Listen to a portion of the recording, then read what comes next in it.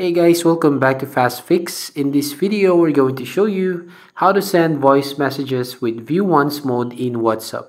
So currently, the WhatsApp now rolling out a new feature allowing users on both iOS and Android platforms to designate voice notes as view mode. So as you can see, it is now undergoing beta testing to everyone to use this view once mode on voice messages.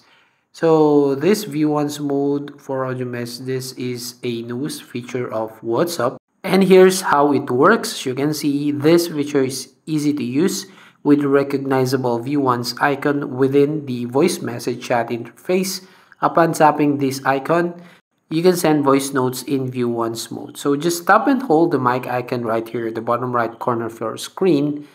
And then once you tap and hold, swipe it up. And then here you will find the one icon, which means the view once mode. So once you send it to your friends right here, they will just listen it once with your voice message. So you can check your WhatsApp if you are one of the beta tester. But if you don't have this feature yet, just like mine, so we just have to wait until we have this new feature on WhatsApp.